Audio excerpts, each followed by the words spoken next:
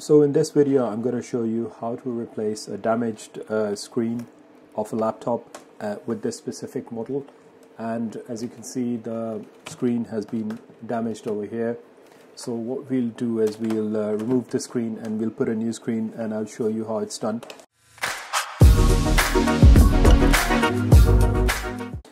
This is the one of HP's laptop, which is I'll put the model number in the description. Sorry, I can't see it and I forgot it, but yes, so this is a 15-inch HP laptop, and the screen was broken, so we'll see how to replace the screen. The best way is to just hold the bezel and just to pull it apart, so it should easily come out like that. And then you have the lower base over here. It's clipped on to the bezel, so you need a prying tool. So get a pry tool like this, and then you can just put it like that, and that should basically release the part under the bezel. And then just try to move the bezel, and then you can just remove the bezel. But before removing it, make sure that you have unlocked it completely. So when this is unlocked, what you need to do is you need to pull it out. You need to pull it out like that. So I'm just going to show you like that. So when you pull it out, it should release the lock. So try to not apply too much pressure, because you might break some of the links, and which is very important that you don't break the link. So it'll feel a bit strange while you're pulling it out. So that's how it is. That's been taken out, and then you can just remove the top bezel. Now this bezel is actually glued with this this sticky tape. All you need to do is you can just put a pry over here and just swipe it through the sticky tape and the bezel, and that should basically take it off. Right. After that's done, you have 4 screws, 2 on the bottom and 2 on the top. So I'm just going to remove that. So just to show you guys that don't open the screws for the bracket. So the screws for the bracket are quite big. The screws for the display are small. So there's 1 and 2, and then same goes to the top 3, and then over here you have another one which is 4. Right. Once you've done that, make sure to just flip the top shell like that, and then move it, and that should release the screen.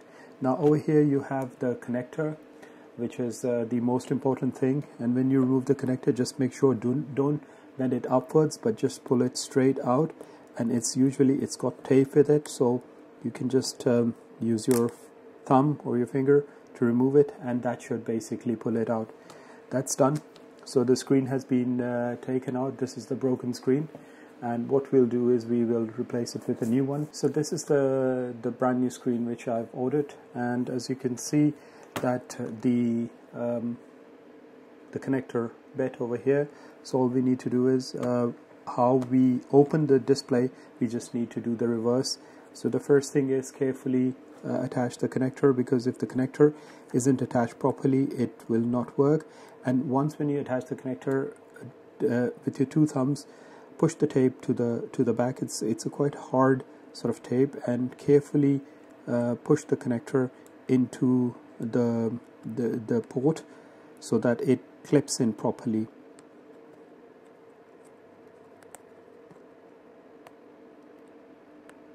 So yeah, you'll hear a click sound, and after that just put the tape on the top. Then move the display back to the top shell and place it in the correct position so that you can tighten the screws. So whenever you're tightening the screws, make sure that you tighten the screws diagonally. If it's the bottom right, so then you go for the top left, and then so on. You can do the bottom left, yeah, and then the top right. Okay, so that's done. So before we put on the bezel, just let's make sure that it's working and everything is fine. So we'll just turn the computer on, and if there is enough battery, it should turn on. So yeah guys, you can see the HP logo. It means that it's turned on, it's fine.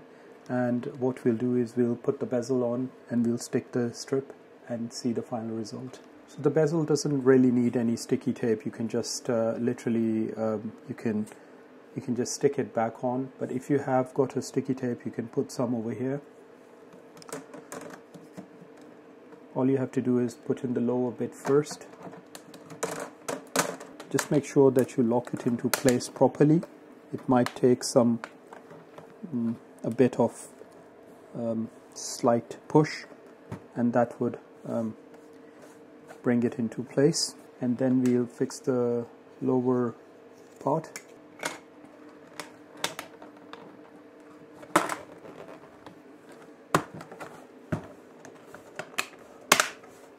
So that will basically, the lower bit should sit flush with the upper part.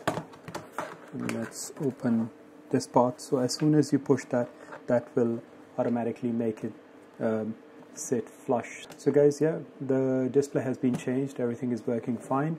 And that was it. So if you have any questions, just leave it in the comment section below. It's quite easy to replace these screens and to buy the replacement screen as well.